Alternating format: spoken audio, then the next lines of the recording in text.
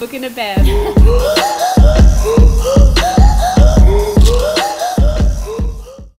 Welcome back, everyone, to A Book and a Bev. We're here this week. We thought we may have Claire, but Claire is, again, if she's not studying, she has got gastro. She is unwell. She is not well at the moment. We love you, Claire. We hope you feel better soon. And yet again, it's not COVID. She still doesn't have COVID. Dodging that shit like she's like the one person who wants to get it to have some time off of work and study. Yeah. She's like immune at this point. Oh, God. Anyways, we are back this week and we are covering All Your Perfects by Colleen Hoover. The one, the only, our prized author. Thank you, Colleen Hoover. Mwah, mwah, mwah, mwah. Never been so happy to suffer. We are so happy to suffer every fucking time we read one of your books. Jesus Christ. We're following in this book a couple and their journey, and each chapter changes between when they first meet to them currently, which is their love story falling apart. It basically shows us the struggles with IVF and how communication in every type of relationship is the key. And it fucking destroys your soul. So buckle in, click that seatbelt in so you don't... You know when you just type things like, okay, you've taken the joke to a point, don't take it any further, and then you start doing the whole like click it in and then rock. And then she starts mimicking a car crash. Oh! Yeah, FYI for our audio only listeners, that's what you've just missed. Georgia's miming.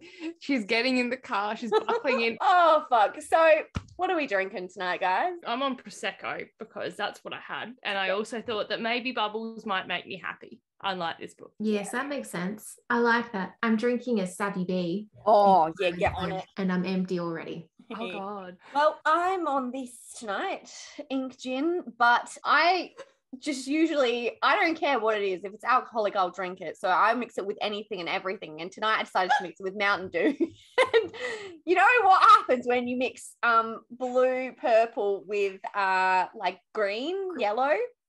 Poo. Poo happens. I was like, Georgia's holding up the beautiful bottle and it's all nice and blue. And I'm like, go on, Georgia, stop fucking lying. What does it look like? It actually is poo.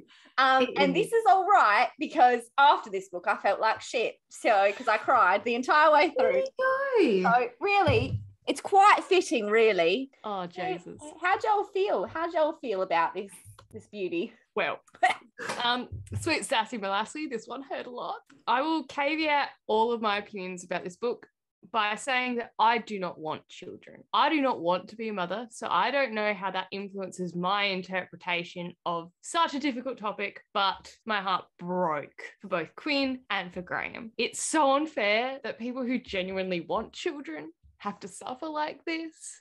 And it could be just so cruel when it's just not possible, and it's just, it's unfathomable how you would navigate that, especially when our society puts so much emphasis on women to be mothers and that's your purpose, and it's just fucked. And even the micro like aggressions that Quinn faces, and she talks about, it just killed my soul. I didn't cry, but it did break my heart. Yeah, funny you say that, because this one didn't make me cry as much as 1,000 Boy Kisses, and yet we all know how I dealt with my feelings in that episode. And yet I feel like this time I won't be making dark humor jokes because this one got me even more. And I think obviously I have my own children, so I haven't exactly suffered infertility in this sense, but I do know a lot of people in my life who have and who currently are. And I thought that Colleen did a fucking amazing job at describing it in this book and all of its facets. It's just the intricacies within the relationship between Graham and Quinn, just fucking spot on, even when it's not in relation to infertility, just a long-term committed relationship when you have outside stresses and how sometimes that communication just breaks down. Like, oh my God, the way she was describing it, I was like, yes, I'm there. I'm with you. I feel this. It was so brilliant. I really, really, really enjoyed the book. I did cry once, which is when they got the dog. That damn dog. It gets me every time. Yeah, fuck. But I think this episode will be a little bit interesting because we all sort of have different opinions on Quinn's behaviour. So, because I really relate with Quinn in this.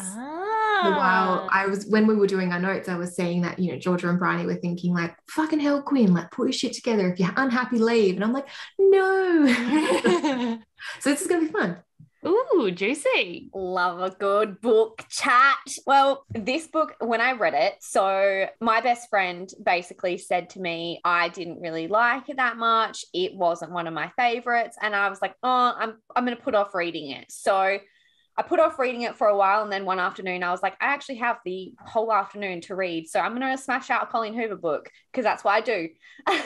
And fantastic work. The first time I read this book, I cried from basically like there's a big turning point that happens. If you've probably already read the book, if you're this far in, and when you find out about the cheating situation, that was it for me. I was like done, and I loved it. It overtook Ugly Love. It was like hop, skip, jumped right over to like being my second favorite because I just loved this book. I don't know if it was because maybe I related to the situation that's happening in this book more than what I did with the book Ugly Love, because I would never let a man treat me the way that Miles treated Kate for majority of that. I just wouldn't. But like in this book, it was real to me because you see the struggles of both and you fight alongside them. You're there with them, and it was just everything. It absolutely broke my heart, and then it helped mend it back together. I loved the interchanging chapters. That's something that I absolutely loved. It made it so much more like emotive for me, like seeing how they were in conjunction to when they first met to how they are now, and I just fucking loved it. So we start off at the beginning of the book and we meet a girl called Quinn. Basically, she is, I think, just coming home either from being away somewhere or she's away. Yeah. She's coming home early to surprise her fiance, Ethan. And basically she gets to his apartment. First of all, the guy who opens the door, he didn't smile at her, and she's like, what the fuck is going on? Why isn't the doorman happy? Like something's happening here. And she gets up to his apartment, and there is someone pacing out the front of Ethan's apartment. And when she like gets to the door, there's like this awkward exchange where she's like, can I like get to this door, please? And he's like, is this your apartment? And she's like, it's my fiance's apartment. And he's like, yeah, well, he's in there fucking my girlfriend. So ooh. We have this hilarious moment where, like, initially, well, it's not that funny, but it is funny. Quinn's doing that, no, you've got the wrong house. And he's like, well, I absolutely do not, because I followed her. And you're like, red flag, but we'll avoid that. And then she's like, Ethan wouldn't. And then I'm interrupted by it. The fucking. It's so bad. It's like the noise. They're just like, oh, there it is. And she's like, the woman's like screaming, like, Ethan. It's so bad. I don't think I've ever screamed out a name during the throes of passion. Oh, I might have when I'm really drunk. Never screamed it. Oh, I've never screamed it. I mean, I've probably like moaned it very loud. So basically, they're having an exchange at the front because she's like, that fucking cunt. And she's having this internal monologue, and she's like, oh my God, I'm wearing a skirt. And so it says, Ethan likes skirts, so I thought I'd be nice and wear one for him. But now I want to take my skirt off and tie it around his neck and choke him with it. And I'm like, I feel you, sis. I fucking feel you. Love your work, honey bun. No, you don't want to be in that situation. Oh, you really no. don't. Worse enough finding out after the fact, but actually hearing it. So basically we meet Graham, who is dating Sasha, who is getting the fucking. He's his little sweetie. I actually like him. I'm quite interested in him already. I think love he's got Graham. good banter. So we get this little internal monologue again from Quinn, and she says, I look at him and realize it's the first time I've actually taken him in. This might be one of the worst moments of his life, but even taking that into consideration, he's extremely handsome. Expressive dark brown eyes that match his unruly hair, a strong jaw that's been constantly twitching with silent rage since I walked out of the elevator, two full lips that keep being pressed together and thinned out every time he glances at the door. And I'm like, oh, hello. Hello, sir. I know this is the worst moment of your life, but also the name Graham. Graham is something that people in our generation would call their pet. Yeah. It is. I really appreciated Quinn's internal monologue throughout this entire scene. She and Graham are clearly hearing Sasha scream Ethan's name, and she thinks they won't last long. Ethan can't last for more than a few minutes. Sorry, Ethan. Endurance just isn't your thing, buddy. It's all right. We all have our talents. Fucking is not yours, my dude. No, it's not.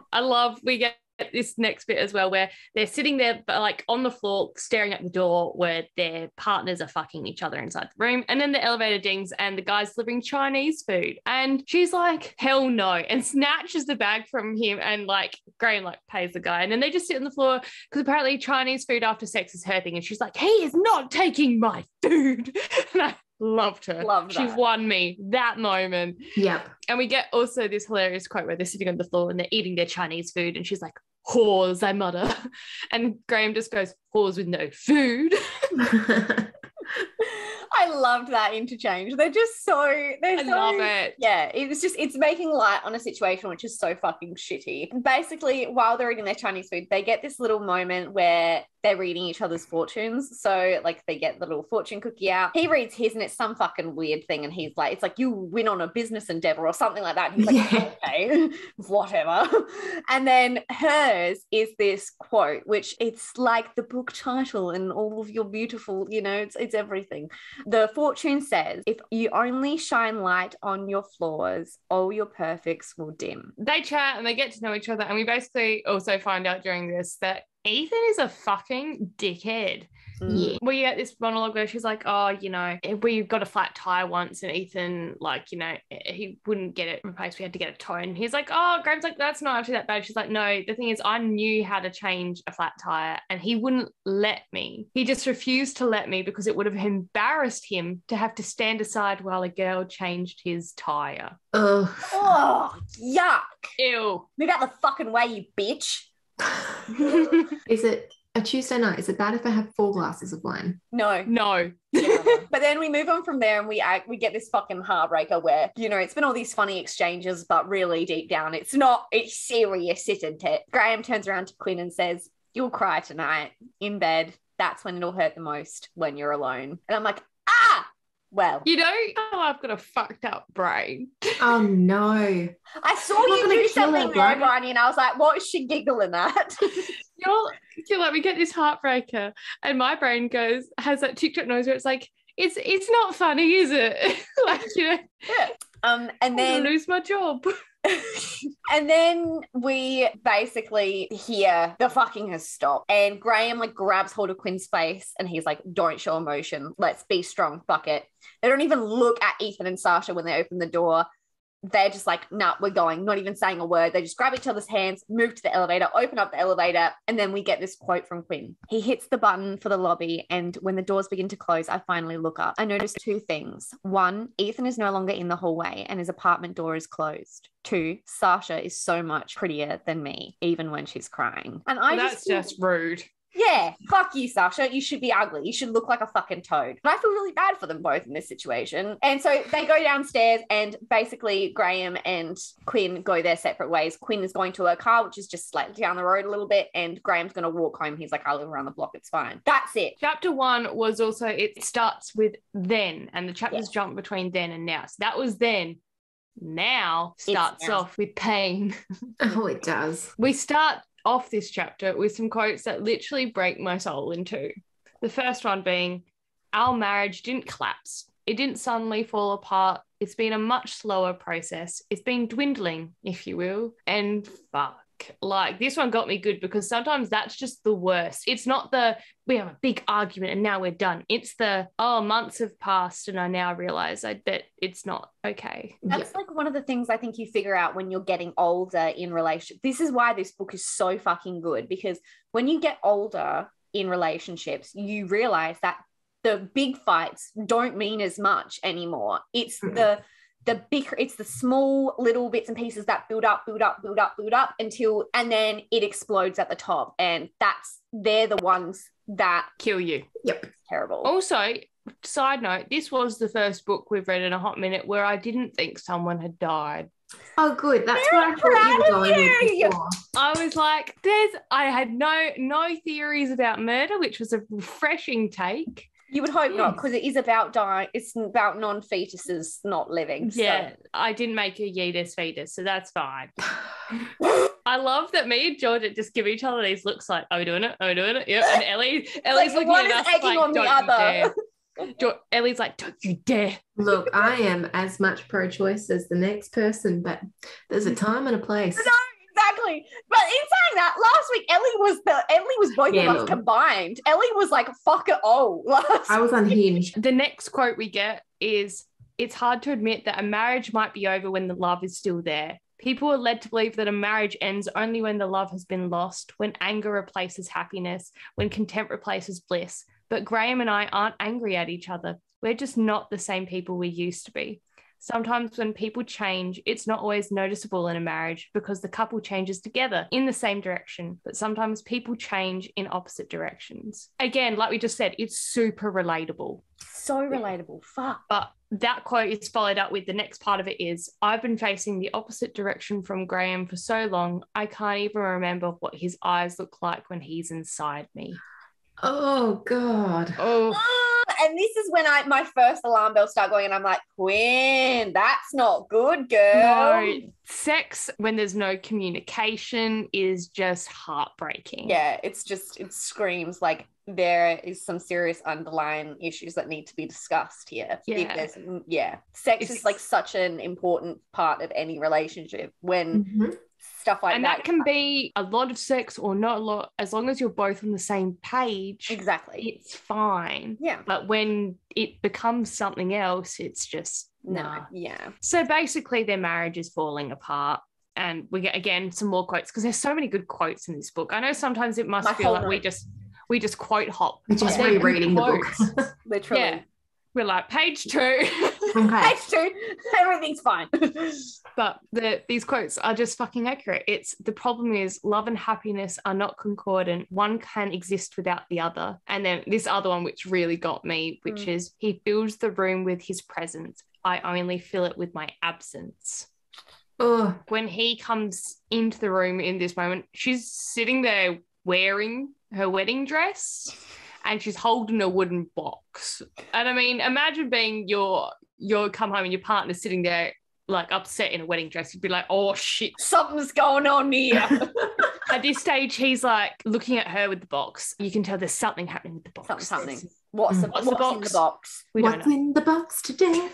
We get this mention that he used to ask her about her dreams every morning, but now he doesn't. That got me. Oh. And then they give a description of the divorce dance, and it's basically just the complete breakdown of communication that you both ignore so that you can continue living in ignorance, being unhappy. So the quote is, I call it the divorce dance. Partner 1 goes in for the kiss. Partner 2 isn't receptive. Partner 1 pretends he didn't notice. We've been dancing this same dance for a while now. And that is so spot on when you're let's just keep pretending like the wheels are turning. Everything's fine. Everything's fine. If we don't address it, it's not an issue. Yep. We get a little bit more information about their marriage here and just like their general lack of connection. And there's another quote, believe it or not, which is, I pretend to fall asleep before he even makes it to bed at night. I pretend I don't hear him when my name droops from his lips in the dark. I pretend to be busy when he walks toward me. I pretend to be sick when I feel fine. I pretend to accidentally lock the door when I'm in the shower. I pretend to be happy when I'm breathing. Oh, that's fucking rough.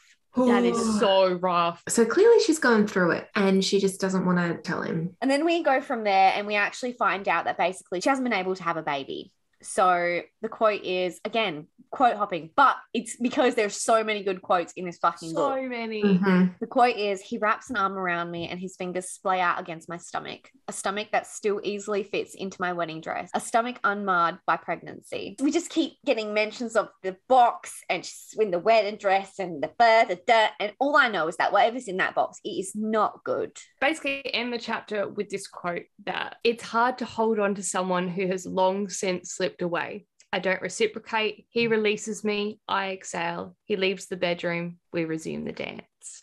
Oh. God. And then we jump to the next chapter, which is another then moment. And basically it ends up pissing down with rain, and they've both obviously left the apartment now, Ethan and Sasha, bye-bye. And she is like, it's pissing with rain. I wonder where Graham's gone. And she ends up like driving around the corner and she sees him run into a Mexican restaurant. So she pulls in, walks in there and sits down next to him at the bar. And they basically have this little like cute game of like noughts and crosses with the pretzels, and they share a toast. And Graham basically goes, I have absolutely nothing to toast to. fuck today. And then they drink their drink. And then they both have their exes calling them. So they decide to push their phones off the edge of the bar, therefore like smashing them. Because it's just a new start. They don't need their phones anymore. It's their old life. They're new people now. But also that shit's expensive. Like I really hope they paid that extra $13 a month for insurance. Yeah, they're just like, actually, no, well, Quinn is fucking wealthy. So her family's pretty well. But she's always saying that she doesn't, she's not living. She doesn't like to ask people for money. She doesn't like to use their mum's money, whatever. But we digress because we don't actually know that yet. So after, they've had a couple drinks, whatever, Graham basically finds out that Sasha ran out of the building and she was like, where'd he go? And there was this interchange that Graham told Quinn earlier on that was basically that Sasha paid like some ridiculous amount of money. It was like $800. $800, yeah, on this word game so that she could beat Graham in it. And it's just a fucking weird thing. And basically Sasha runs out of the building and she's like, where'd he go? And Quinn's just like, I don't know. And then she turns around, like, as she's getting into a car, she's like, actually, no. She turns around, looks at Sasha in the eyes and she's like, $800 on a word game, Sasha? Really? And then gets in the car and drives away. And I was like, I love this. And Graham seemed to love that too, because he's like, when he finds that out, he's like, actually, this knee right here, it's looking quite fiddly. And he just runs his finger. Ellie's like, oh, I was into it. And then fiddly knees. I'm like, oh. Ellie's doing a fucking Nesta curse finger at you. I am. Look, it was meant to be a boner. Like but then it came to knees and then it started flaccid. So yeah, all he says is, do you want to get out of here? I'm like, yes, sir. Take me. Absolutely. Yes. I don't mind that your name is Graham. I can overlook that. I can overlook that you've probably got the name of some of my dad's friends. That's fine. Yeah, that's no. no. Actually, I can't. I'm gonna just call you G from now on. G. G, which is GQ. GQ. Yeah. Oh. Cute. So then we jump from that chapter over into a now chapter, and it's traumatic to say the least. We find out basically that Quinn is grieving. She takes very long showers so she can cry. And relatable! Whenever I'm in a mood, I am like, don't fucking talk to me. Lock myself in the shower and just cry. I put my playlist on, which is called Stop, Collaborate and Cry. I love that. We get like just again a fuck ton of quotes. So buckle in again. Here we go.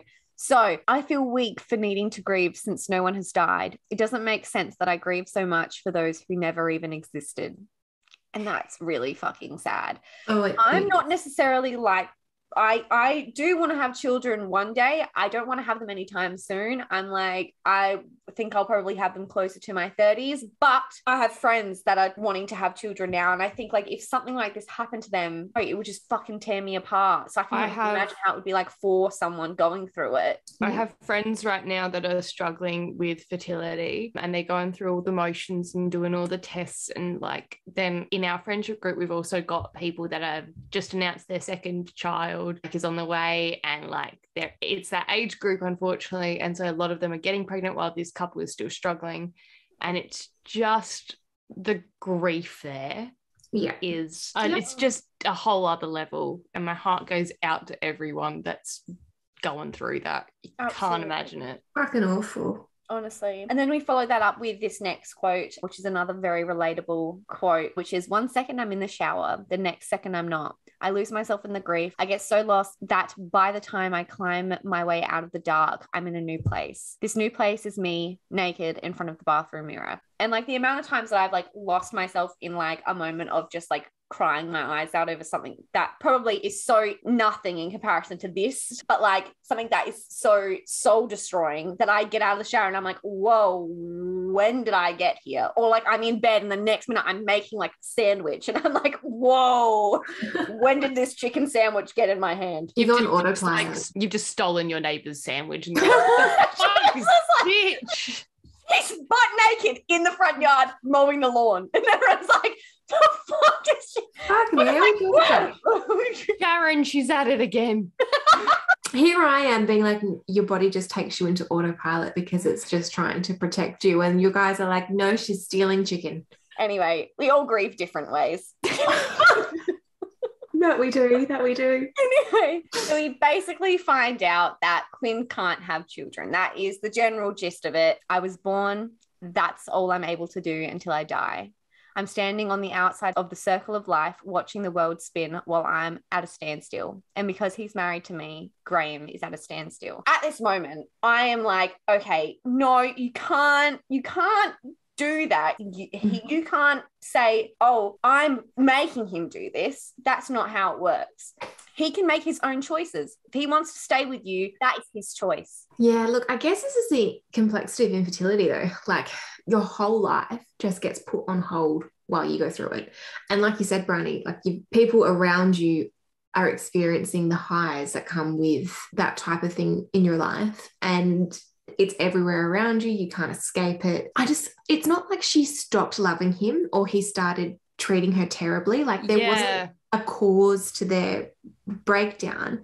She just became so consumed with getting pregnant. I completely get that. Like it's all encompassing. Like that's their entire life. And it feels like it's only affecting the woman because it's their body. Quinn is going through this physically, not Graham. It's different. It's different when it's you. If you're the woman peeing on a stick and going through the cramps and the blood loss and sitting in the women's assessment clinic around pregnant women while you're having a miscarriage, that's you. It's not the man going through it. And I can completely understand how she loses sight of the fact that he would have his own feelings in relation to it because hers are just too much to cope with. Yeah, she's so consumed by what she's experiencing that she's then projecting those feelings onto Graham, even though we find out like nothing in his behavior is indicating that he feels like he's trapped, that he's at a standstill. He's actually hurting with her and is hurting because he sees how much she is hurting, but she can't see it. And if he does display those emotions, she's interpreting it as her fault. He's hurting because of her, not for her. See, it's so hard because I've never been in the position of someone who has been pregnant or like I'm still at that age. I'm 24, so my friends are either starting to want to have kids or like I have a couple friends that have children that are, around my age, but I don't know if it's because I'm not in that mind space yet. My friend group, like all the people I went to high school with, all of them are popping out kids. It's a lot. Yeah. And it's a lot even for someone that like I said, I don't want children. It's a lot to deal with the pressure on me to still be like, but you'll change your mind. But all of that's not even touching on people that genuinely want kids and then suffer and go through this process. It's just so fucking hard. And I don't know if that's why I have the look that I do on this book is because I haven't experienced it. Definitely. Our life experiences are so different and that's completely phrasing the way that we're interpreting this book. Yeah. Like I 100% see it from now that you've explained it from your like the way that you see it because it makes so much sense being so overcome by everything that you're just in tunnel vision of like this is how I feel. This is how you must feel because if I feel this terrible, you are experiencing this as well. So surely you feel like, you know what I mean? And like projecting that self-hate. It's not just like, oh, I hate myself. It's you must hate me too because if I hate myself, you've got to hate me more. And then couple with that, the disappointment every month that she experiences. There's this really good quote where she's sort of summing up how sex in particular is like a trigger for her. So the quote is, his fingers would be skimming my waist, his mouth hot and wet would find mine, his hands would be freeing me from my clothes, he would be inside me, he would make love to me, and when he stopped I would be filled with hope, and then all that hope would eventually escape with the blood. I would be left devastated in the shower. Imagine that every month for 6 years. Yeah. It's in this next bit as well where we find out that Quinn is besties with her sister Ava, and she's the only one she talks to about the baby stuff, which again, she does not have the support system she needs in place. She's not communicating. She's not asking for the help. She doesn't have it. It's not there. No. And then her sister is actually moving away as well. So that support is going to be even harder for Quinn to find. We follow that up with, again, we're also finding out more about Quinn's mother. she's the type that she marries for money, not love, and is an absolute asshole. That she is. I hate her. She is Emily from Gilmore Girls. Yeah, that tracks. That does track. So she's catching up for this lunch that she has with Ava and her mother, and the only relief she has in seeing her mother is that she gets to see her sister because they help each other cope with their mother's antics. But while they're at this fancy lunch, one of her mother's friends shows up and she's like, "Oh, is that you? Oh, is that you? Fancy seeing you at the country club. I haven't seen you since, it's all this time." And then this motherfucker has the audacity, this woman who just shows up out of nowhere and goes, "Oh, Quinn, when are you having a baby?" Fuck that off. Fuck that right off. We need to stop asking women, full stop. Stop talking to them. And then this fucking knobhead follows up her initially stupid question with, "Have you tried IVF?" And Quinn comes out with, "Yes, Eleanor," I say, pulling my hand from hers. "We've been through 3 unsuccessful rounds, actually. It drained our savings account. We had to take out a second mortgage on our home." So suck my fucking dick, Eleanor. That is not an exaggeration. That is how expensive IVF is, even in Australia. With Medicare, we get a little bit more information about their infertility journey, and we find out that she was diagnosed with endometriosis at 25, which has affected the quality of her eggs, which means surrogacy is not likely going to be an option. And because Graham has a criminal record, which we will discover a little bit later, they aren't being accepted for any adoptions.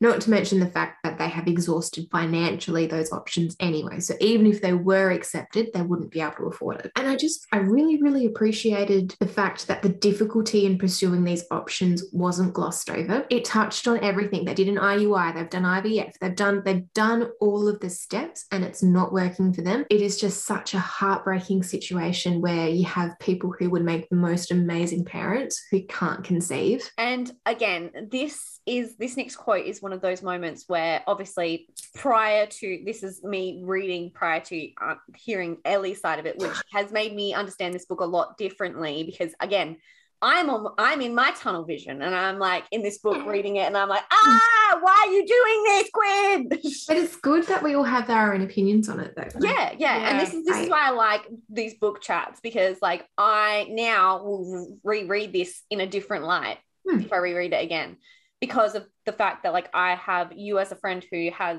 experienced this book differently to what I have, which I love. I also really like the fact that, Briony is talking about how motherhood is like revered in society, and it fucking is, but I never really thought about it. It's fucking everywhere. In that way. Because I always wanted it. I tuned into it. And when you're saying and pointing out the fact that like it's not for everyone, and if it's not for you, it is fucking everywhere regardless. So we get this quote, which is, "I'm the infertile one, not Graham. Should he be punished by my infertility too? He says kids don't matter to him as much as I matter to him. But I know he says that because he doesn't want to hurt me and because he still has hope. But 10 or 20 years from now, he'll resent me. He's human." I think it's really common in relationships as well to preempt the fight. I don't know if you guys experience this a lot. Sometimes Lockie will withhold things from me because he knows what my reaction's going to be. And I'm like, but you don't know what my reaction's going to be. And now it's worse because you haven't told me because you thought that I was going to get mad about that. And now not only am I mad about that because you were correct, I'm now mad that you didn't tell me. Yeah, literally. I will preempt the fight so much that I have the fight. Yes. It's done. And then by the time Sam rolls back around, I'm like, you know what? I don't need it. I'm done. I'm good. Yeah. You know what? Actually, I've forgiven you already. It's cool. Which then he doesn't learn anything. We don't evolve because I've had the fight on my own. Yeah. Also, that last bit of that quote where it's talking about resentment, that's something as well that I'm really trying to be mindful of at the moment. It's not the big fights. It's the little things. It's the small things that can just slowly stack up. And then one day you just hate a motherfucker. And it all could have been stopped if you just communicated. Definitely. But no, you were like, no, I don't need to say anything this time. This time. And then suddenly you have this mountain and you resent this person for stuff that you've never given the opportunity to fix. You've never even told them it was an issue. And that is so fucking common. Oh my God. We follow up that horrifying common situation that's definitely hitting too close to home with this horrifying example of how hard sometimes it is, like we've said, to just exist in the world, especially when society is force feeding you a narrative. Even without social media, not a single day goes by without being reminded that I might never be a mother. Every time I see a child, every time I see a pregnant woman, every time I run into people like Eleanor, almost every movie I watch, every book I read, every song I hear, and lately, every time my husband touches me. Oh God. Well, there's a bit at the end of the chapter that really got me. Quinn says, if I were a mother, I wouldn't take a single moment of my child's life for granted. I'd be grateful for every second they whined or cried or got sick or talked back to me. And it just makes me realize how easy it is to take for granted your normal, mundane life. Sometimes it's good to check in with your own gratitude. Absolutely. Yeah. From there, you jump into the then again. Happy days. They leave the bar. They go back to her place and she basically puts on this cute little nightgown. She's thinking they're going to get down, they're going to get dirty. But her internal monologue is feeling very uneasy, but she wants it, but she doesn't. But it's too soon, but it's not. I don't know. And he basically says that he doesn't want to be her rebound guy and he goes to leave. And she's in bed when he leaves and she's like, oh, God, I don't know how I feel. And she gets up to go get herself a glass of water. And when she walks past the door, she sees a Post-it note on the door, next to the door. And all it says is, call me someday after your rebound guy, Graham. And it has his number there. Oh. Love a man that is secure, that he's like, can you go fuck someone else that we can fuck? Literally. So then we jump into the next chapter. And this is basically, this is where I was getting frustrated that she believes that all there is to their marriage is children, because in my relationship right now there is so much more to mine and Aiden's relationship than children. I wasn't very happy with the fact that what I took from her in this part of the book was that all she thought there was to their marriage was having kids. Again, I don't see it from the point of view that someone who does want kids right now does, or has kids right now does, because it's just not even a fathoming thing for me right now. So I was very upset. I was like, it doesn't have to be that way though, Quinn. But in her mind, I guess it does, because that's what her life revolves around right now. She's in a little spiral. Yeah. But I really, really love Graham, because there's this quote and it is, Graham is consistent in every way possible outside of the bedroom. But inside of the bedroom, I never know what I'm going to get. Sometimes he makes love to me with patience and selflessness, but sometimes he's needy and quick and selfish. Sometimes he's talkative while he's inside me, whispering words that make me fall even more in love with him. But sometimes he's angry and loud and says things that make me blush. And we love that versatility. Yeah, look, Graham, G. Bloody. You're on it. Imagine calling that out. G. Graham. Oh Dear. Anyway, so she's initiating sex with Graham because she's ovulating, but she wants it to be over quickly. So in that versatility, she wants the quick and angry bit. When he tries to slow things down a little, and she literally says to him, it's fine, I'm ovulating. He clearly does not take this too well and says to her, it would be nice if just one time I could be inside you because you want me there, not because it's a requirement to getting pregnant. Oh, Absolutely. yeah. Oh God. And they end up fucking after this, but he pulls out and he comes on her back instead. Oh fuck, what she did was bad, but ouch, that is real bad. Yeah, the whole thing is just the quote that comes out is, I wish I could say I'm sorry for wanting a baby more than I want him, but I'm bitter that he doesn't understand what sex has become to me over the last few years. He wants me to continue to want him, but I can't, when sex and making love have always given me hope that it might be the one in a million chance that I'll get pregnant. And all the sex and lovemaking that leads to the hope then leads to the moment all that hope is overcome by devastation. She is just in the absolute pit of this depression and she cannot get out. And I'm so conflicted here. Yes, I know she's weaponized this part of their relationship as a means to an end, and she holds resentment towards him for wanting to have sex with her, but I think it's so accurate. I mean, I've had moments in my relationship after kids where I associated affection with how little I wanted to have sex, because I just felt too touched out and I couldn't disassociate that in my brain in that moment. So I just avoided.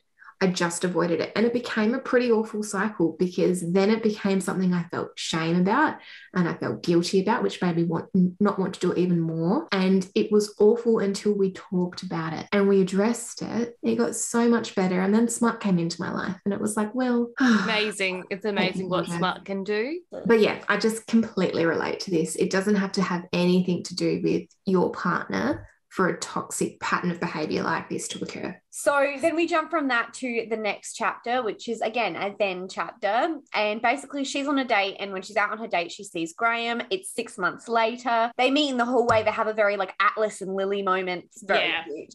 And he says this quote, which is, "I'm pretty sure I was over Sasha the day I met you." And I'm like, oh shit, it's happening. Boom, boom, boom, baby. They go back to their dates and he's like trying to make her jealous. He like kisses his date on the cheek, whatever. And then she basically turns to her date and she's like, let's get out of here, baby. It's happening. We jump into the now chapter, which is like, I'm getting fucking whiplash. I'm like, So she's on the phone to her sister and she's pregnant. And a quick little side note here for anyone this is relevant to: if you know someone who is struggling with infertility and you get pregnant, maybe tell them via text message. You're giving them the opportunity to react in private, have all of their feelings, and then they can respond to you. Yeah. So basically they get a notice from an adoptive agency saying that no, you cannot, because of Graham's history. She doesn't tell him. It's a whole thing. Uh-oh, bad, not good. He is finally like to her, why don't we talk about this anymore? Like not being able to have babies. Why don't we not talk about the adoption? Why don't we talk about this stuff anymore? And asks her if she's finally accepted the fact that they'll never be parents. And she freaks the fuck out. The quote is, "I walk away until I'm strong enough to pretend the conversation never happened." And he does what he does best. He leaves me alone in my grief because I've made it so hard for him to console me.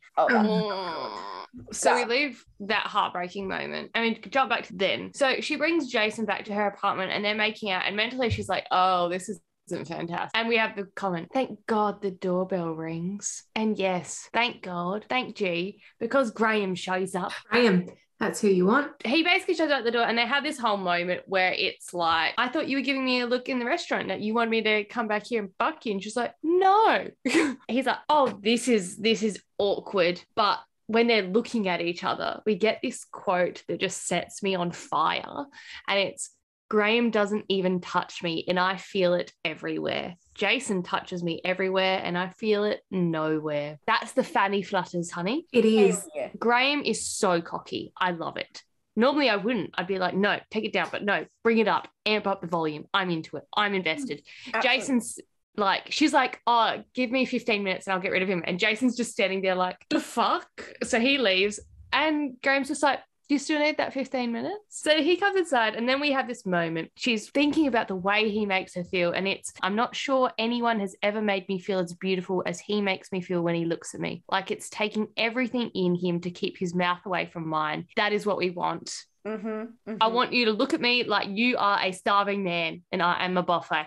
Like, fuck yeah. They go to kiss and then she's like, wait, I was just making out with him. I really should brush my teeth first, which love you, honey. So then she brushes her teeth and they make out. And I mean, they make out. We have he doesn't even bother with an introductory slow kiss. His tongue is in my mouth like he's been there many times before and knows exactly what to do. Graham. Hell yeah. There's ass grabbing. There's legs wrapped around waist. We're on a bathroom bench. And the quote is, I try to convince myself I did not go my whole life never realizing this kind of kiss existed. The way his lips move against mine makes me question the skills of every guy that came before him. Graham, my darling, where you been all my life? Also, there is nothing worse than a bad kiss. Nothing worse. You're like, oh, we're not gonna. No, nothing here. So he's like, actually, what's the rush? I'm going to be here all night, darling. And I love it. I'm all here for his, he's confident. And I'm like, yeah. And they're basically learning things about one another. And there's this quote that's like, still talking. Quinn, Halloween is over 2 months away. We're practically living together by then. He's just like coming on like strong.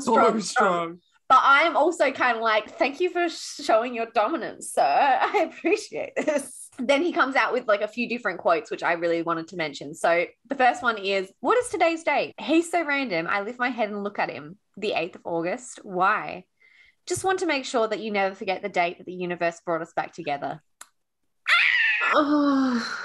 Graham. And then following that up, he's like, you'll see, 10 years from now on August 8th, I'm going to roll over in our bed at midnight and whisper, I told you so in your ear. Love it. Man. Love it. Then we jump over to the next chapter, which is another now chapter, and they are going to Graham's parents' house to see Graham's nieces, which would be nice and lovely. If it wasn't so traumatic. While they're at Graham's parents' house, we get some heartbreaking developments. I feel like a news reporter. And now for some heartbreaking developments in the story. Quinn loves being in public with Graham because it's different from when they're together in private. And that's really cruel. It's fucking terrible. It's not nice. She likes it because they can be all physical and it's not like she's not attracted to him and it's not like she doesn't love him. But when they're with the family, it can't go anywhere. Mm-hmm. Fuck, it's just... Except for that one time in the bathroom when... They have this moment when they're alone in the bathroom and she allows herself to feel as he flicks her bean, and then the moment ends and they wash dishes and they dance in the kitchen. It's really cute, and like Graham's sister is like, oh, you guys must be like atrocious when you're at home because if you're like this in public, and it's like, the pain is real. Sorry. The quote we get is, my husband's heart is my saving grace, but his physical touch has become my enemy. Oh, fuck. So we go from that now chapter to another then chapter. And this is the first time he asks her what he missed while she was asleep. So she wakes up and he's like, what you dream? So she tells him about this fucking dream she has where like he rocks up to her house in scuba gear and takes her to meet his mother. It's a whole thing, which I'm like, why is scuba gear? What's happening? And I'm committed to them. I'm also committed to how much Graham is very much committed to Quinn. It's fantastic. He's so smitten already. Like she's in the shower and he just comes in to start talking to her like they've been together for ages. It's day 2. Yeah. And then we have this thing where he's like, my God, Quinn. He whispers. He closes the shower curtain and says, I'll be back in a little while. Right before he walks out of my bathroom, I hear him whisper, fuck. I fucking love it so much. Mm-hmm. So much. So they're going back and forth throughout the day, and he says he kept their fortunes from the day they met, and he jokes that they had their number 8s on them, 8th of August. And he's like, haha, wouldn't that be amazing? Wouldn't that be just so cool? But no, it's a joke. Or is it? And then he gets a call from his mother and he's like, yeah, dinner sounds good. Can I bring a date? And then the quote is, so good. He covers his phone and looks at me and says, get your scuba gear ready, Quinn. Oh, I love him. Amazing. We're doing it. But now we're depressed again, guys. Fuck. We're Back down. Let me bring you back down. Thank you. So Graham's sister has just had another baby and Quinn's going to go visit them. So it was a home birth, which sounds like it would be a lot. I feel about it. It was just a whole bunch of air escaping out. Ellie's like, that's not how it happens. Well, look, some women do make noises like that. Anyway, Graham is already at the house. Quinn walks in and puts their gift on the coffee table, and he can't see that she's there. He's got his back to her. He's holding his little newborn nephew in his arms. And without knowing that she's there, his sister says to him that he's a natural. Well, I think she says to him, like, I'm really sad that you guys haven't had kids yet. And he goes, I'm devastated that it hasn't happened yet. In that moment, my heart broke for Quinn. She doesn't say a word about it. She just gets in the car and gets out of there. Fuck. Can you imagine that? All of her worst fears have just been confirmed. I know. Yeah. We flash back to then and we find out that Graham is the youngest of 4 children. He's the only boy, but he's also just super adorable and I love him. Thank you. They're making up stories of how they met. So like he's introducing her to his family and he's just fucking ad-libbing. This man, comedic genius. I love it. And then they take a tour of the house and he's admiring how pretty she is. And he's like, I'm not going to lie though, I really wish you could have worn your scuba gear. Love that. And Graham is an ass man, just FYI. He absolutely is, which I'm all here for. He is not on the titty committee. He is on the ass agenda. Thank you. Here we are. And he then needs some oil.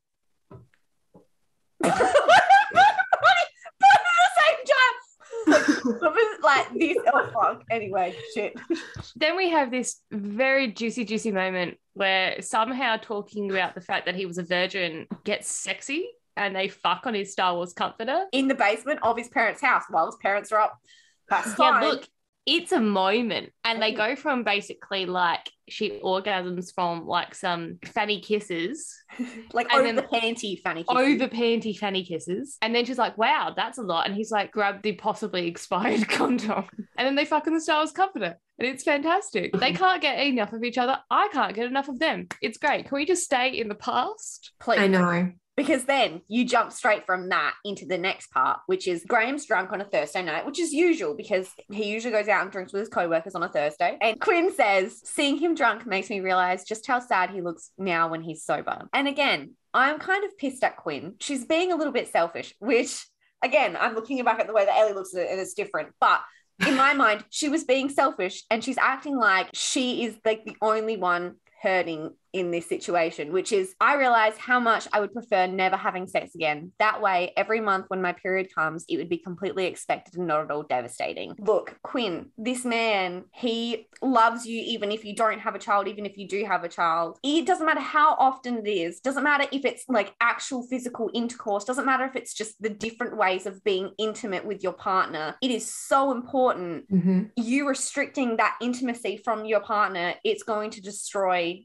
your marriage. It will. Intimacy doesn't matter what shape, form, whatever you define intimacy as, it is so necessary. Important. It doesn't need to be sex. It just needs it's a part of being in a relationship. It's what defines you from a friendship to a relationship.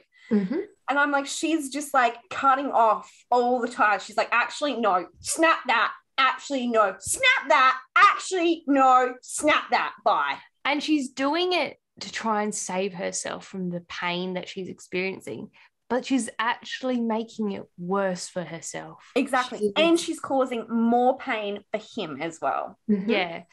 Look, you're not wrong. What she is doing is incredibly selfish. Like the fact that I empathize with her and I can see where she's coming from doesn't justify the fact that it's selfish, just like what happens with Graham later on in the book. Like just because there's context doesn't provide an excuse. Even we don't have to agree with everything to still be like, fuck, that's rough. Yeah. Exactly. And there's a quote here, which is, but he makes so many sacrifices for me. I know I should sometimes do the same for him. I just wish sex wasn't a sacrifice for me. Oh my God. I'm so empathetic towards her here. It's not like she's choosing this time and time again. She's just gone through so much heartbreak and sex is now the trigger of it. We get this moment where, so they're having sex, Graham's drunk, Quinn's just basically laying there, and Graham comes out with, can't you at least pretend you still want me? Sometimes I feel like I'm making love to a corpse. That's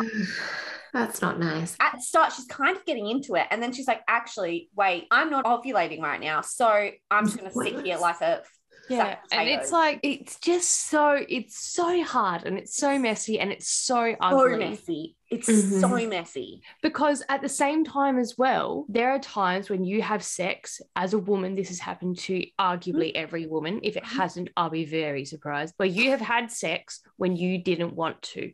It's not necessarily assault. It's not necessarily rape. It is just you have gone, yep, I will let this happen for this relationship, for this interaction. Sure, go for gold. I'll just check out for a bit. He wants it a lot more than I do right now. Yeah. And I don't have that, like, I'll let this happen. Arguably, there's probably been a lot of times where your partner just goes for it.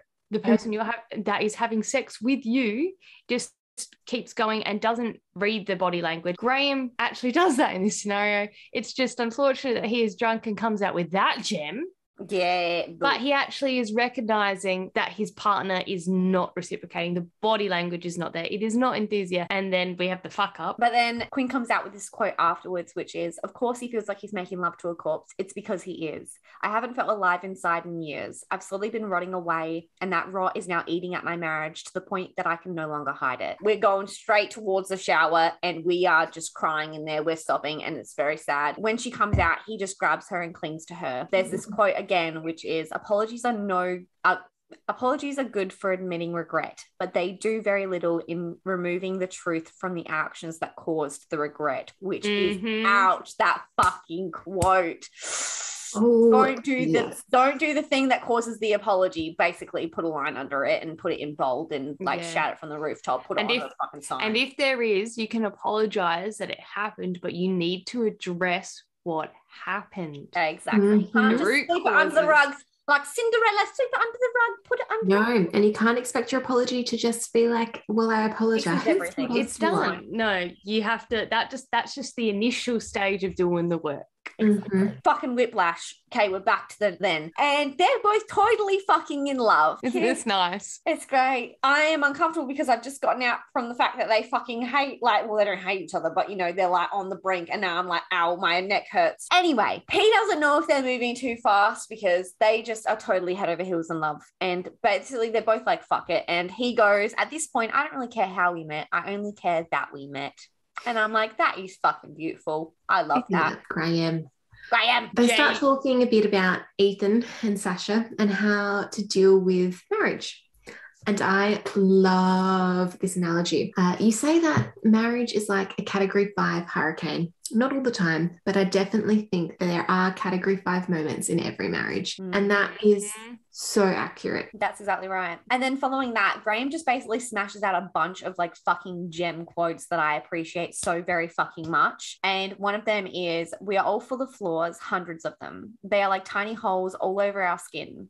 And like your fortune said, sometimes we shine too much light on our flaws. And then now you know exactly what to look for. When you meet someone who is good for you, they won't fill you with insecurities by focusing on your flaws. They'll fill you with inspiration because they'll focus on the best parts of you. Which is fucking beautiful. From here, Graham basically confesses to what his criminal record is, and that is that him and his best friend Tanner were at a party, and he was the least drunk out of Tanner and his little brother Alex. So he drove them home, but unfortunately they got into a wreck and Tanner died. Yes. Ugh. So then we jump back into the current time, and look, you know, it's going to be a rough chapter when it starts with a cheating dream. So Quinn basically has a dream that Graham cheated on her. Quinn is suspicious, obviously, that Graham is cheating on her. And so the quote is, the goodbye kisses started becoming more infrequent. The hello kisses have stopped completely. He's finally stooped to my level in this marriage. He either has something to feel guilty for, or he's finally done fighting for the survival of this marriage. I'm screaming. Like, surely fucking not. Surely fucking not. Graham, the Graham that I know so far in this book, surely fucking Graham not. wouldn't do this. Graham wouldn't do this. Graham. So then we have this moment where she's basically sitting in the dark looking out the lounge room window. When he pulls in the driveway, he's sitting in his car and he doesn't realize that she can see him. And the quote is, he looks in his rearview mirror and wipes his mouth, adjusts his tie, wipes his neck, breaks my heart, sighs heavily, and then finally exits the car. He sees her when he gets inside, and the quote again is, he's wondering if I saw him wipe the remnants of her off his mouth, off his neck. He's wondering if I saw him adjust his tie. He's wondering if I saw him press his head to the steering wheel in dread or regret. And then we get, what's her name? Oh, fuck.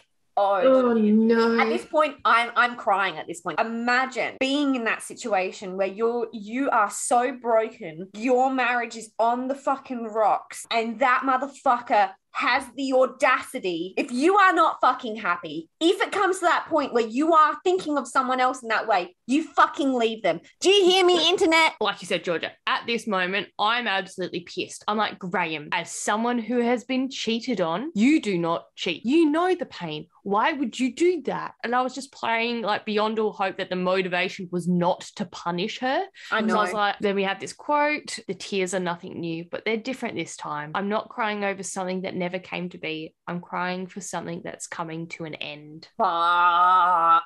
Yeah. Oh God. Sometimes it felt reading this book that I needed to like stop and process what I just read before.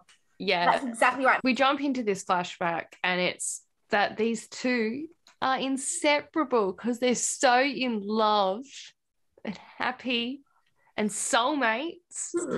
It's fantastic. And that's basically what it's been. It's 10 weeks of nothing but sex, laughter, sex, food, sex, laughter, and more sex. I love that. I love that for you. And they're going to a Halloween party at Ava and Reed's, but they're late because they're so horny and I love them. You kids keep me young. Girls are friends. Ava and Reed love Graham, and the quote is, that man is in love with you and he wants to marry you and he wants you to have all his babies. Oh no. Well, that's very unfortunate. So then just casual whiplash again. We're back into heartbreak. It's fantastic. The quote is, I wonder if Andrea knows that Graham is married. I wonder if she knows he has a wife at home who hasn't been able to get pregnant. a wife who has spent the entire night and the entire day locked inside her bedroom, a wife who finally pulled herself out of the bed long enough to pack a suitcase, a wife who is done. And I'm like, oh no, she's leaving him. But I'm also like, oh, you're done, are you, Quinn? Yes, this is fucking bad. But also, this is one incident where you have been eating away for months and you're going through your thing. And I completely understand that. But neither of you are doing good right now. No one has the moral high ground here. No, absolutely. Then she gets out the old wooden box and he sees her and he freaks out and he says to her, I did the absolute worst thing I could possibly do to you, but please give me a chance to make things right before you open this. And I'm like, what the fuck is in the box? I know. Like, what is in the fucking box? I'm like, so surprised that at this stage I wasn't thinking it was like someone's dead. Someone's dead hand or something. It's actually his foreskin. Georgia. Why would they need it though? Georgia. Anyway, fucking hell, no foreskins in a box. At this point, Quinn is like, I'm done. I'm going to go stay with my mother. Bye. Because that's your decision when it's Eleanor. Honestly, what the fuck? So she gets in the car and she's driving to her mother's house and she rocks up and she's like, no, I don't want to be here anymore. But it's too late. Her mum's already seen her in the car and she's like, oh, I can't fucking leave now. So she gets out and she sits on the porch and she's not in a good way. And she's basically like to her mum, why would God give someone like you children but not me? I'm like, oh, yeah, get her. Her mum kind of opens up and says she did her best. Like, soz bros, I actually wanted to travel the world with your dad for a couple of years, but then we had kids, lols. This is one of the reasons I don't want children. I don't want to bring a child into the world and then resent them for having to change my life. I'm selfish. I want my life my way, and I don't want to then put that on some innocent kid. And I think it is fucking fantastic that you have that perspective. Absolutely. Because too many people do not, and they continue to have children and they continue to be miserable. Exactly. And their children grow up to be miserable too. But it's fine. Quinn's mum doesn't make that decision. Instead was like, why not have two children? Then they can suffer together. Exactly right. Fuck it up. We then jump back into another flashback where they go to visit her mum in the past. It's the first time they met. Her mum is just being an absolute turd as per usual. Graham, however, is not being a turd. Graham is being an absolute gentleman. Like, we know he is. So the quote is, being here, meeting your mother and seeing where you came from and who you somehow turned out to be. It's inspiring, Quinn. I don't know how you did it. You selfless, amazing, incredible woman. Oh my God. And then Quinn comes out with, a lot of people can't pinpoint the exact moment they fall in love with a person. I can. It just happened. And I'm like, oh. And then he grabs her, their foreheads are touching. It's a whole moment. I love the forehead touching. I love the forehead touching. That's also one of my favorite. Is that a trope? It is now. Yep. and they say, I love you. And I'm done. I'm like, oh, I'm convinced they're in love. I'm happy. Everything. And they do that thing, like, they're very in sync. Because right now they're communicating and everything's fantastic. And so, like, she's thinking that and he's saying it, and it's just Isn't that unfortunate? Because then you whiplash straight back to the next part, which is we're just fucking spiraling.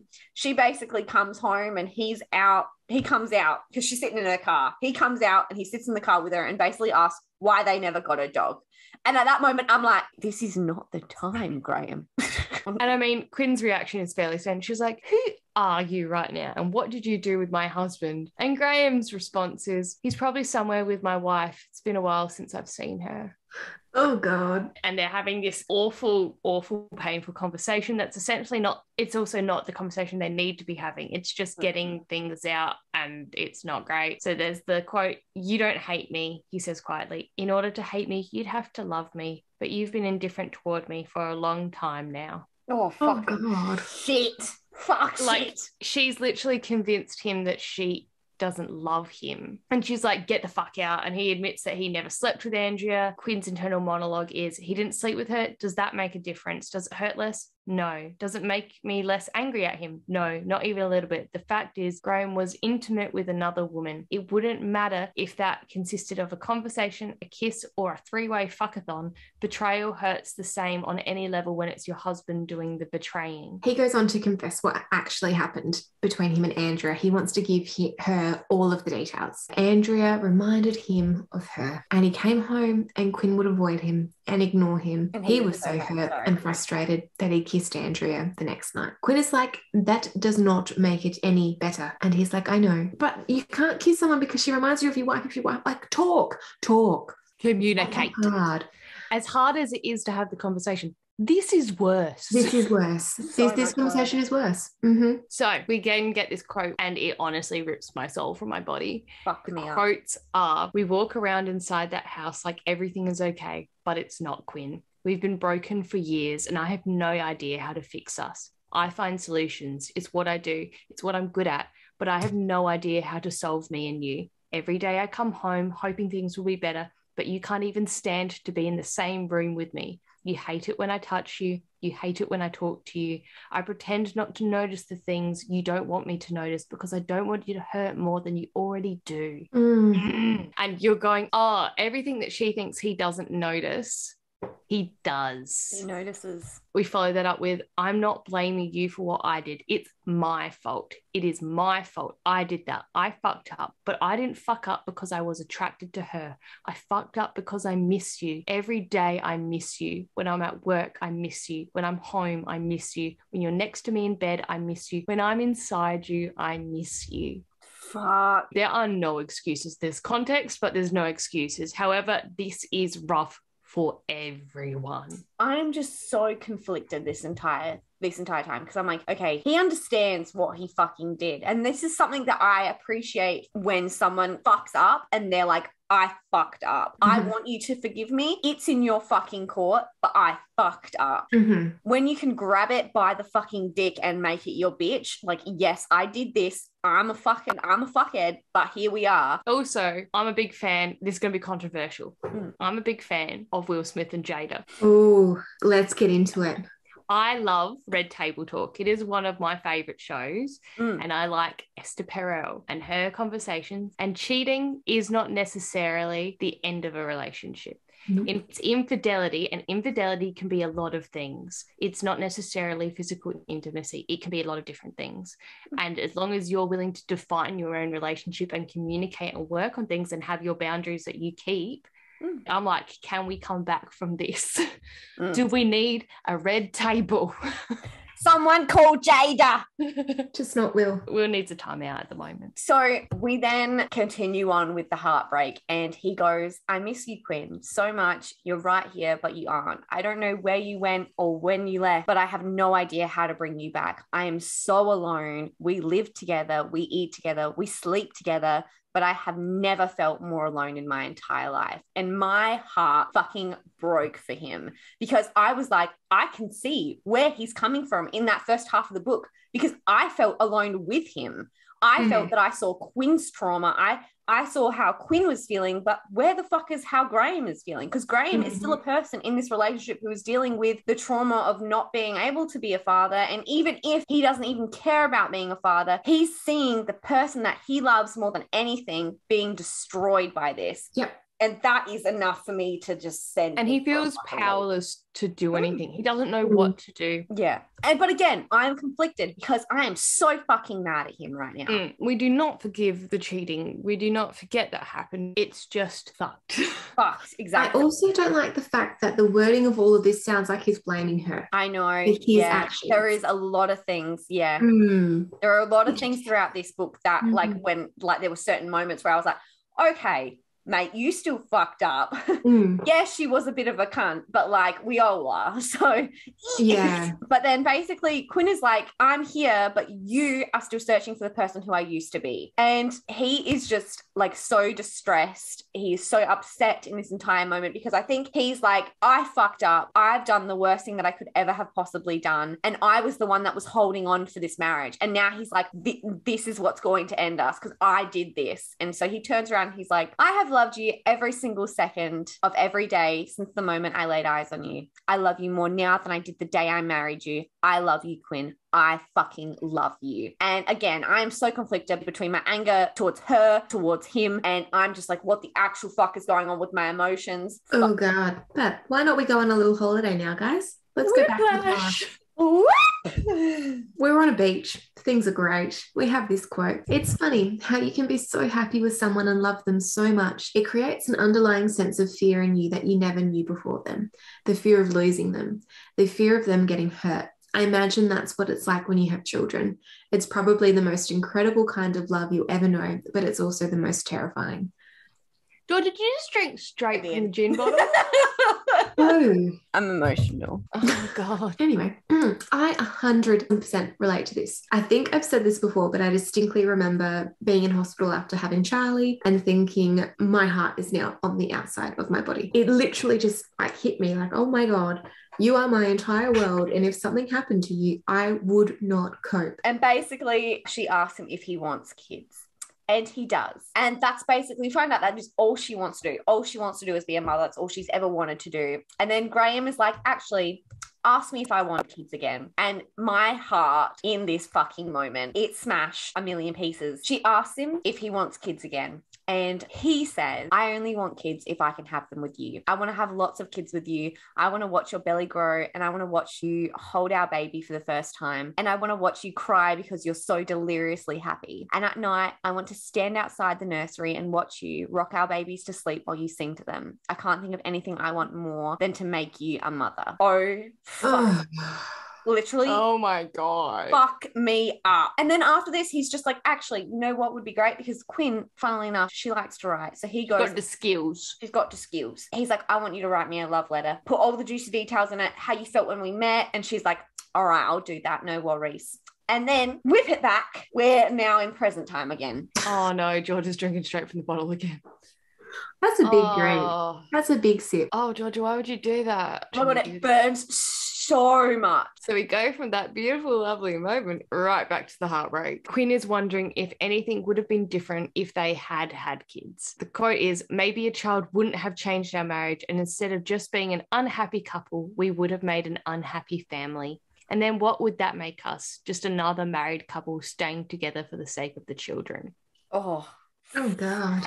Look, I know normally you would have been like, Briony, Ellie, Georgia, why are you not telling them to go to therapy? And that's because they've already tried. It didn't work. That's it. Yeah. We're strong therapy advocates here. We are. And unfortunately, they did not find the right fit. We get this heartbreaking quote, which is the reason he allowed himself to fuck up is because he gave up on us. Oh, God. She wants to hate him, but she can't. She reminisces on when she went and interviewed a married couple that had been together for 60 years. And the advice the old man gave her was that our marriage hasn't been perfect. No marriage is perfect. There were times when she gave up on us. There were even more times when I gave up on us. The secret to our longevity is that we never gave up at the same time. And I love that as well, because that is very true. That is so fucking true. And she's realizing that they are. But then it gets worse. And you're like, how? How could this get worse? And Colleen's like, well, I've had this little idea just sitting in my trauma bank waiting to bust this one out. And so she gets into bed, and then, a pain rips through me and I clench at my shirt as I lean forward. I'm so heartbroken. I can actually physically feel it.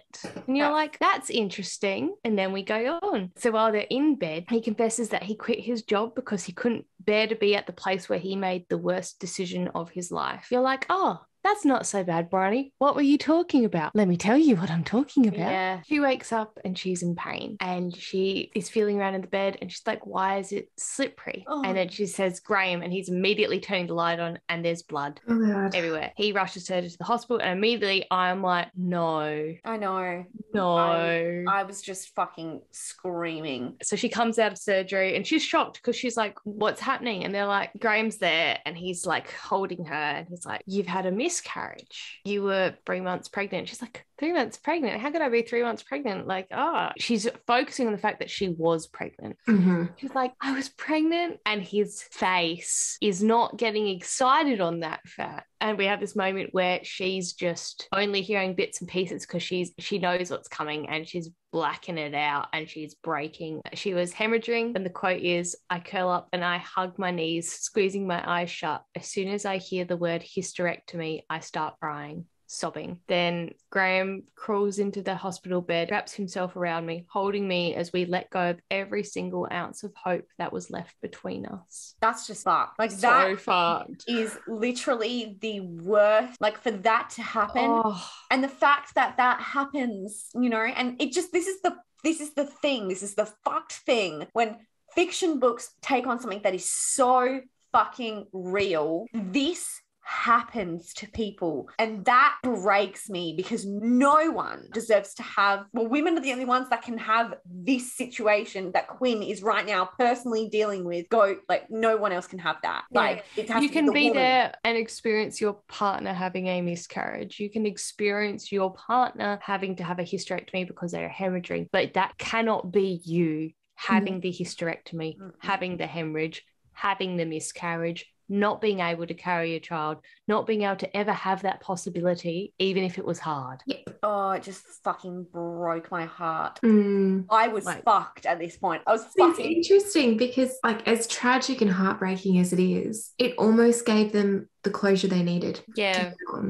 If you always have that door slightly open where there's like the 1 in a million chance of you being that miracle and having the baby once you stop trying, it's always going to be in the back of your head. No one should ever have to go through something that traumatic in order to have their relationship finally snap back together. And that's not what happened to them. They still have to put in the work, clearly. Yeah. So we then whip it fucking back. They decide to talk about politics, because why the fuck not? After that, why the fuck not? Anyway, so he has some good views. They speak about religion, and they both basically believe in something. And he turns around and he says, if God didn't believe in me, then I'd have to believe that you were just a coincidence. And you being a coincidence in my life is a lot harder for me to fathom than the mere existence of a higher power. Which I'm like, you're fucking beautiful. We then go literally fucking balls deep. And the quote is, be my wife, Quinn, weather the category 5 moments with me.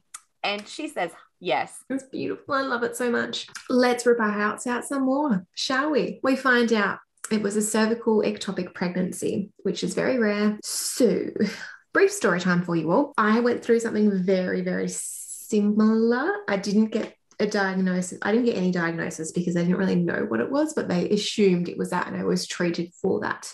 Essentially, I had a mass somewhere between my fallopian tube and my cervix, which shouldn't have been there, and I had the pregnancy hormone in my bloodstream. So immediate alarm bells, admitted into hospital, all of the things, all of the testing. Like, Lockie and I were in a position then when we weren't thinking about kids at that point of time, but it made us be like, oh shit, like, okay. What is very confronting going through something like that though is when you rock up to hospital, you go to a hospital where ladies have babies. Like, I remember I was sitting in a waiting room about to go in to see a doctor to be administered a drug that was going to expel whatever this mass was from me, because it wasn't big enough that I needed surgery, but it needed to come out. So I had that. But you were sitting in the waiting room, waiting to go in, opposite a woman in labor. And I then got taken into the ward, and I was in a public room. So there's just like a little curtain separating you from the next person. And the doctors come in to the person next to me on the other side of the curtain. And she said, look, I'm really sorry to say that this is another miscarriage. They had this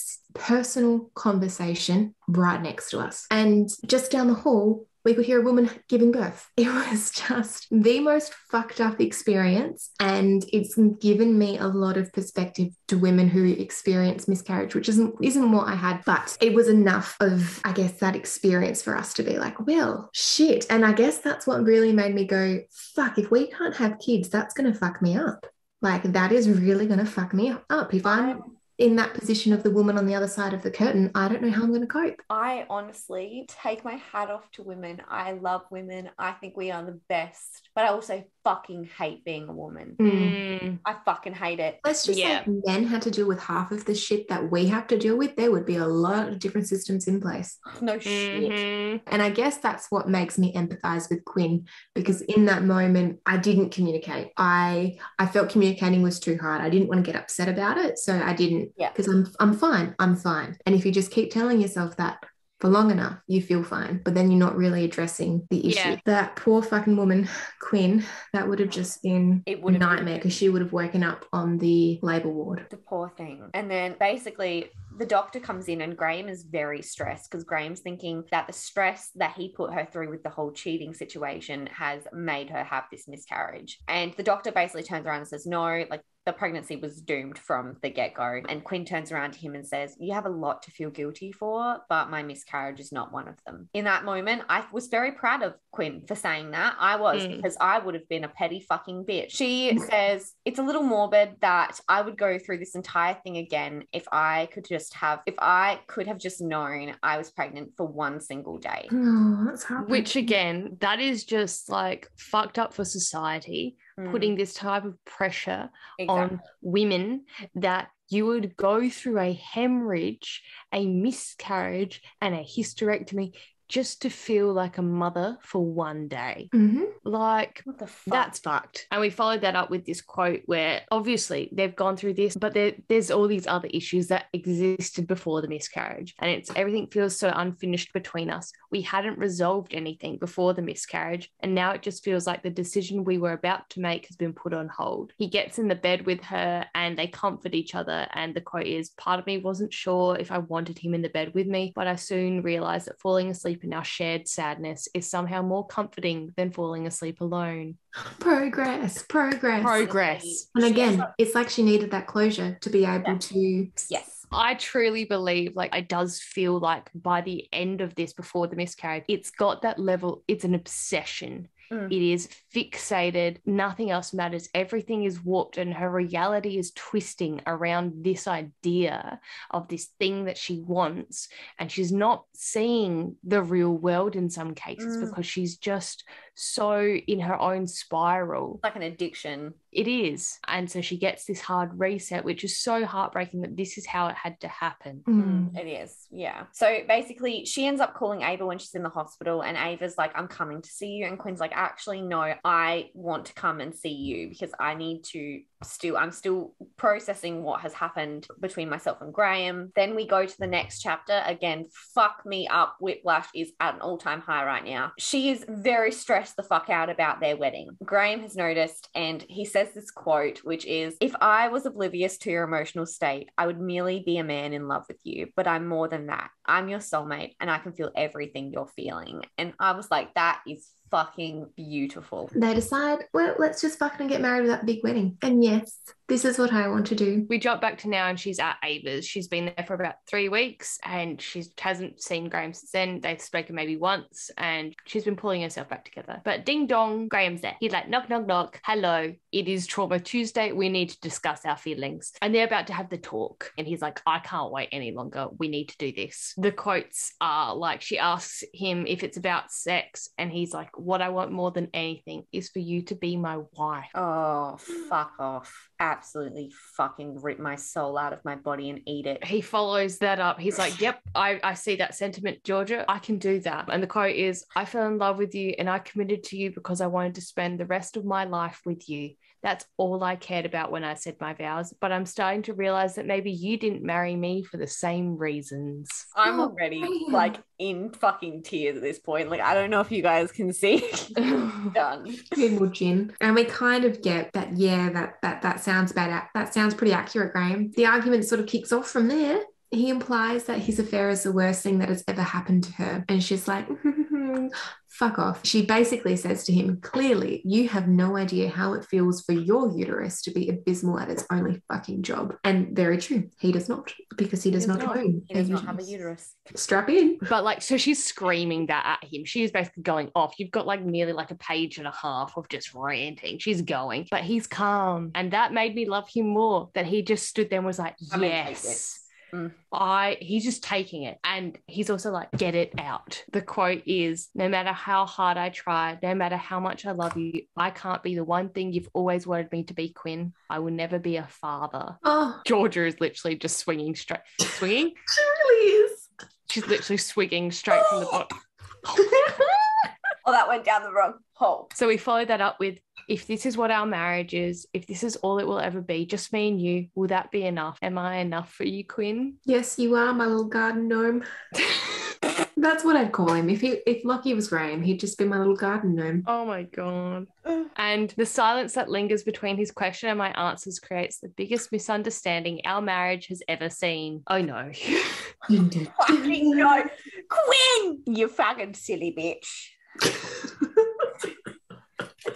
I'm screaming at her. I'm So, fucking screaming. We're all screaming because she's finally made the breakthrough, but she was fucking quiet, wasn't she? So then he doesn't understand. And it's the quote, I want to fall to my knees and tell him that if on our wedding day someone had forced me to choose between the possibility of having children or spending a life with Graham, I would have chosen life with him. Without a doubt, I would have chosen him. You forgot that, bitch. Where did that go? But then it gets lost in the trauma of what she's been through. Like, he can't go back to the wedding day. He comes out of the bedroom and instead of holding his suitcase, it's the box of the foreskin. It's the foreskin box. We're here. What's in the box today? Point is, his loving, caring, selfless arms pull me to him, and even though we're on opposite sides of this war, he refuses to pick up his weapons. Oh, no! So she decides that it's time to open the box, and the quote is, I pull away from his chest, I open the box, we finally end the dance. I'm gonna fucking die. Ah! So, whiplash, round 57. They've gotten married. He gives her the box as a present. It doesn't actually have a foreskin in it. Surprise, surprise. The letter that she wrote him that night when they were on their little holiday, he put that in the box. He's actually written her one too. And we basically find out that the box will either be opened on their 25th wedding anniversary, or it will be, if they're wanting a divorce, it'll be when they're ending their Category 5. Category 5. Rest in peace, my soul. Jesus has taken it. Rightio. We find out that it wasn't just the 2 letters in the box, it's also his foreskin. And he's been adding more to it. Anyway, he takes his letter and he leaves. She opens the letter and he starts off by writing this very cheesy poem, which is actually quite lame. Then he goes into the first day he met her. And it wasn't in the hallway. It was actually at a Christmas show of Ethan's. She joked about looking like one of the caterers and then proceeded to get like a champagne bottle and was like filling everyone's drinks. And Ethan was embarrassed about her. And she was like, oh, fuck off, and kept doing her thing. And he tells her that he loved her from the moment they reconnected. Oh my God. Basically, from this point onwards, there is just bang, bang, letter, quote, letter, quote, letter, quote. So strap the fuck in. Here we go. My favorite. Strap in your titties. It's Trauma Tuesday. Strap in your fucking titties. Strap in your heart because it's about to be ripped the fuck out of your chest. Anyway. Can you tell that I'm very intoxicated? That was so aggressive. Quote number 1. If for some reason you're opening this box because our marriage didn't work out how we thought it would, let me first tell you how sorry I am, because I know we wouldn't read these letters early unless we did absolutely everything we could to prevent it. The next one, I think that's the difference in the marriages that survive and the marriages that don't. Some people think the focus in a marriage should be put on all the perfect days. They love as much and as hard as they can when everything is going right. But if a person gives all of themselves in the good times, hoping that the bad times never come, they may not be enough resources or energy left to withstand those category 5 moments. He writes down basically a list of promises to her, and it ends with, and I promise, I swear that I love you more as you read this letter than I did when I wrote it. The next letter, he basically notes down all the little things and it just fucking breaks me. He says, I love you, Quinn, and even though the tone of this letter was kind of depressing, the strength of my love for you is at its greatest. This isn't a category 5 moment, maybe more of a category 2, but I promise you that I'm loving you harder this year than any year that came before it, because each letter is basically their progression through their life. So like the IVF, they're finding out that they can't have children, they're struggling to have children. The IVF, it's all like, these are the moments that he's writing these letters, the fucked moment. So then we go to the next letter. This is where he mentions he's going to stop asking about her dreams. So he mentions that they've been married for 5 years and they've given up on IVF, and he speaks about how much it hurts him to see her the way that she is. Last Sunday when you woke up, I asked you what I missed while you were sleeping. You stared at me with this blank look in your eyes. You were silent for a little while, and I thought you were trying to figure out how to relay your dream. But then your chin started to quiver. When you couldn't stop it, you pressed your face into your pillow and you started to cry. And then he ends it with,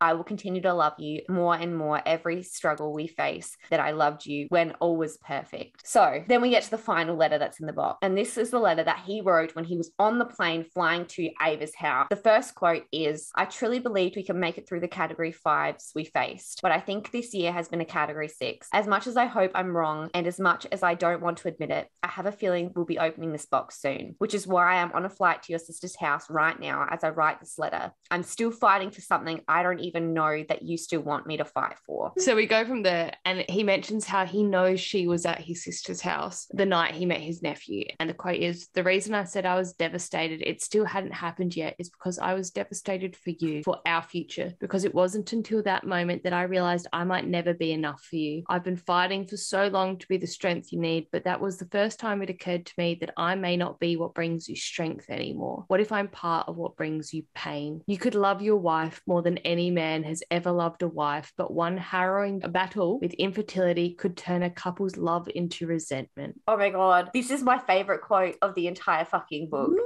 This book, words. are you fucking ready? "I promise to love you more as a childless woman than I would love you as a mother. And I promise, I swear that if you choose to end things between us, I will love you more as you're walking out that door than on the day that you walk down the aisle." That just fucking destroyed Graham. So she finished the letters and he's holding her even though he doesn't know what decision she has made. The quote, "I love you more in this moment than any moment that has come before it." Thank God. It's only taken us 28 chapters. George is dying because she's literally drinking straight from a bottle of gin. Oh, okay. So we then jump and she has gotten him a present, which I really fucking enjoy. And basically she's made a blanket. She's made a blanket of all of their ripped shirts, because when he gets home and they just make it a game of just ripping each other's clothes off. So all of his ripped work shirts, she's just like made into a big blanket. And I think it's fucking hilarious. But they decide to try for a baby. Oh, that's And right. he says to her, "I love that you love me so much. It sometimes makes you cry.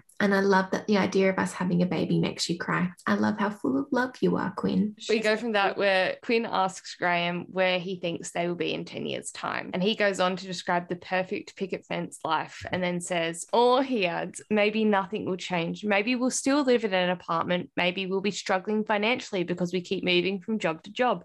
We might not even be able to have kids. So we won't have a big yard or even a minivan. We'll be driving our same shitty cars 10 years from now. Maybe absolutely nothing will change, and 10 years from now our lives will be the same as they are now, and all we'll have is each other." Both sound perfect to her. Aww. Okay, so we flash forward to the now. They wake up after she's just cried herself to sleep in his arms. It's very beautiful. He asks her what he missed while she was sleeping, and I die. I'm just done. And the quote is, "You've always been enough for me, always." Anyway, they go out and they decide, you know what, pancakes. And she wanders past the box and she's like, "Actually, I remember when I wrote that love letter for him, I put a nude photo in there. I want to see what I looked like back then. Let me take a quick squiz." She opens up the box and she's like, "Actually, what the fuck is in the bottom of this box?" There's the Post-it note that he left on the side of her, like next to her door. And there's also the fortunes of the day, like, well, second time that they met. But she looks at them and she's like, what the fuck? There really was 2 number 8s on the back of each of these fortunes. And he turns around to her and says, "I didn't want you to fall in love with me because of fate," he says, closing the box. "I wanted you to fall in love with me simply because you couldn't help yourself." I love this man. I love this man so much. He's just amazing. He's just a little perfect little garden gnome.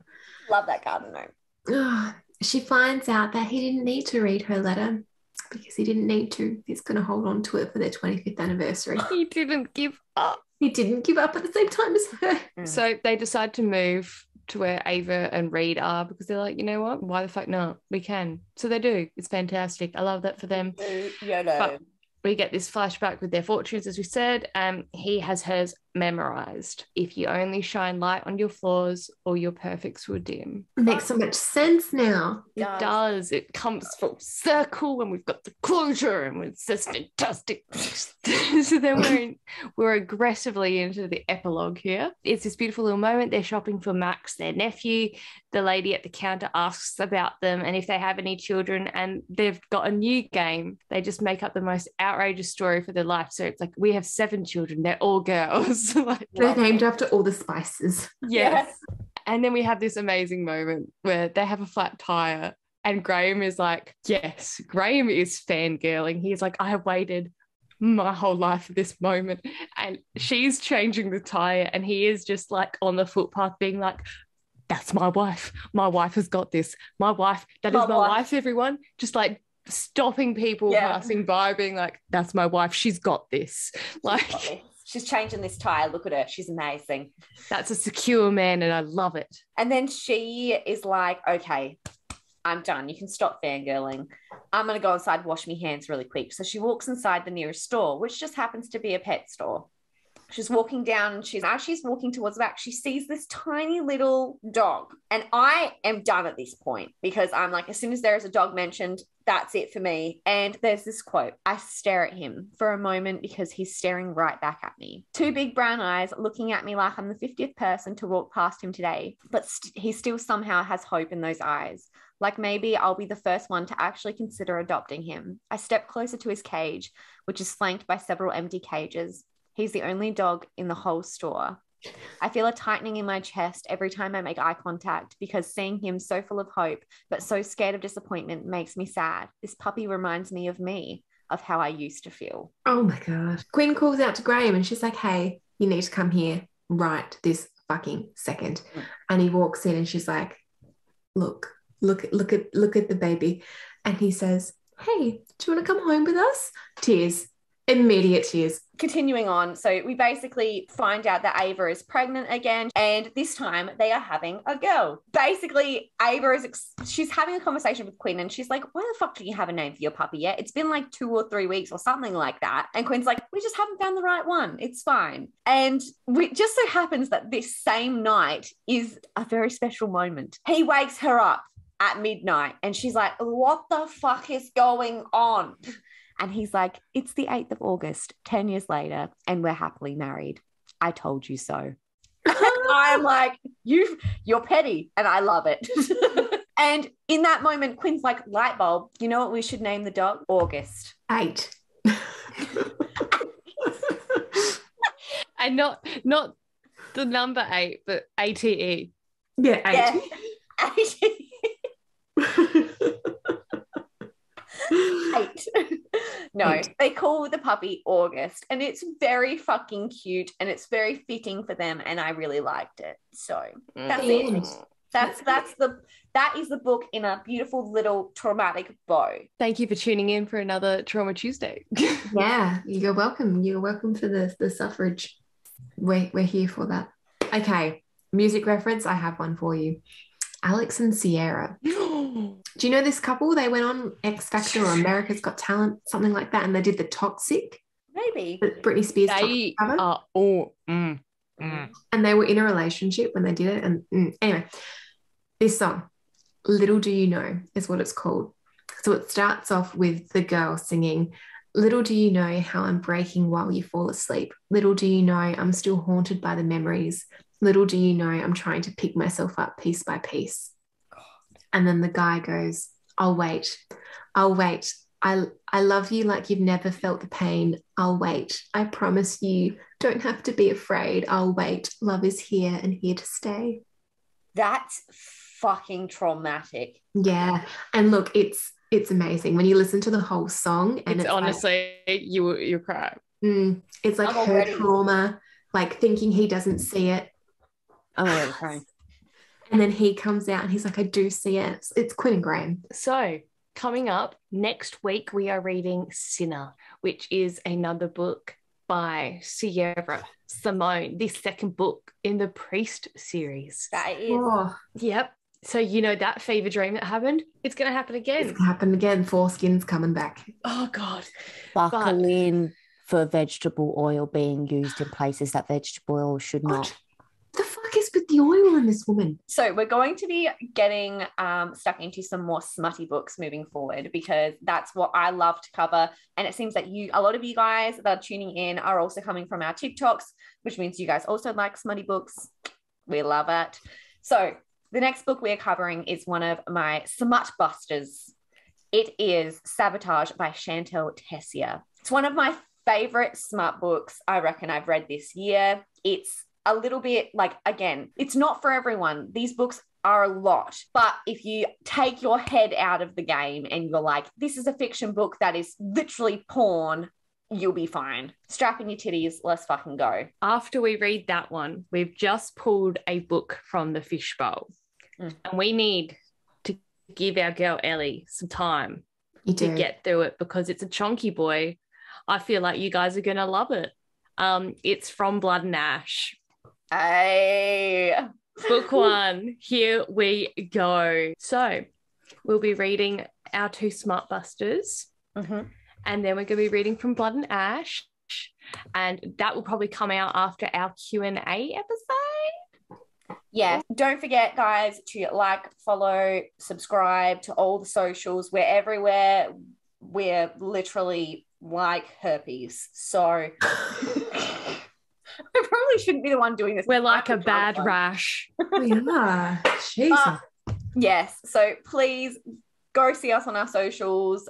We enjoy the interaction. So comment on our shit. Send us DMs. We don't fucking care. Do whatever. If you want a book, if you have a book that you want us to read, literally just send us like the Amazon link and we'll be like, cool, done. Let's go. Let's buy it. That's it. We're in for a treat next week. We're in for some smarty books. Anyways, we'll see you guys next week. Bye. Bye, guys.